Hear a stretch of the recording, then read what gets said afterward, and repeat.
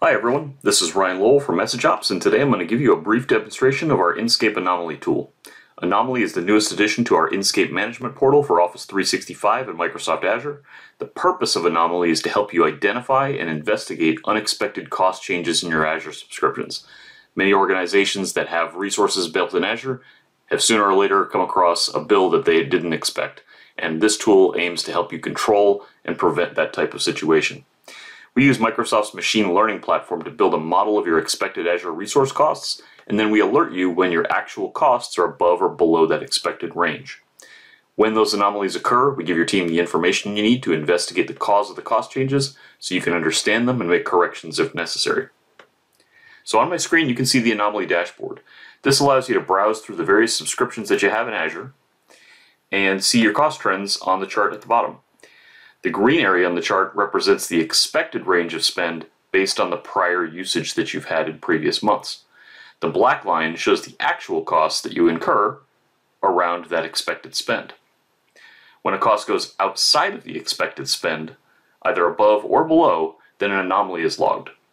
In the information field at the bottom, we can see the historical log of when the resources were created, deleted, or when an anomaly was detected. We can also search and filter the notifications by name, tag, date, and type. When an anomaly occurs, we can zoom in to see the individual resource changes which took place and the attribute values of those changes, both the old and the new values.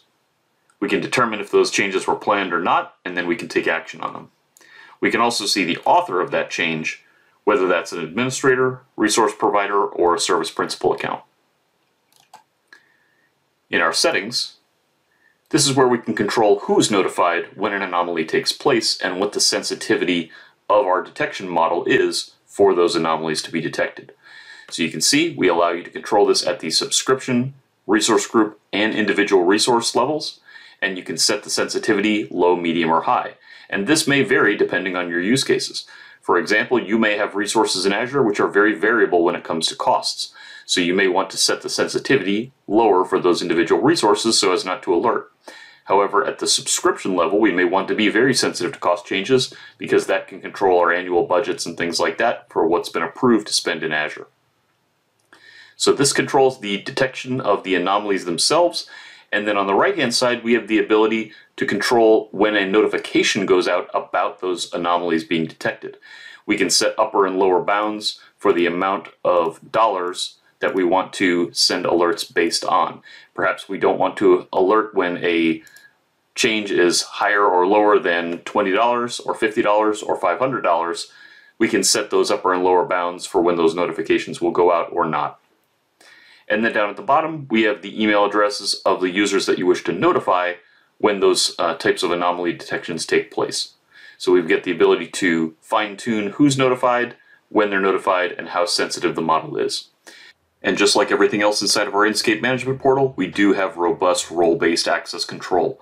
So you can choose and assign access to users to be able to utilize the tool here, even if they don't have access to the Azure environment or the Azure subscriptions that those resources are within. You can still utilize the tool here to look at their cost trends and investigate those anomalies.